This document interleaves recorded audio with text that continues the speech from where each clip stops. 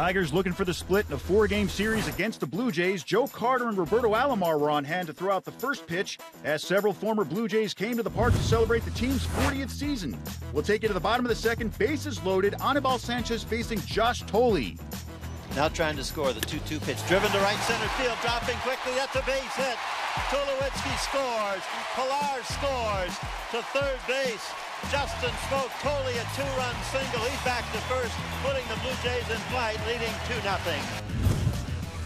Donaldson needs to score 1 run to join a very elite group of players that have scored 80 runs and hit 20 or more home runs prior to the All-Star break. High and deep to left field. Get up, ball! Get up, ball!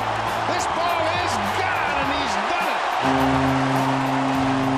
Josh Donaldson, a 3-run home run, has now scored 80 runs and hit 23 home runs before the All-Star break.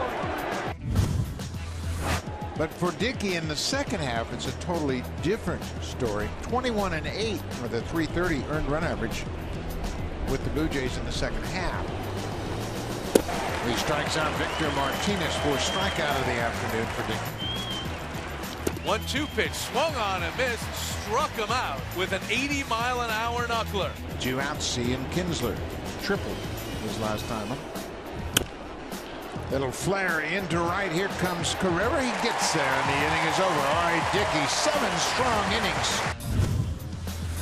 Here is Michael Saunders. Bases loaded, 1 out, bottom of the 8th. Blue Jays up 5-1 over Detroit.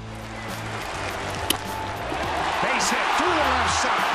Barney's in to score. Thole will stop at third, and Michael Saunders comes up with his first hit of the afternoon. Now all 9 starters have base hits today. Anibal Sanchez drops to 5-10. He goes 4 innings, giving up 5 runs on 8 hits, and he strikes out 6. R.A. Dickey improves to 7-9. He goes 7 and gives up 1 run on 5 hits and strikes out 5. Josh Donaldson becomes just the 6th player in AL history to hit 20 home runs and score 80 runs before the All-Star break.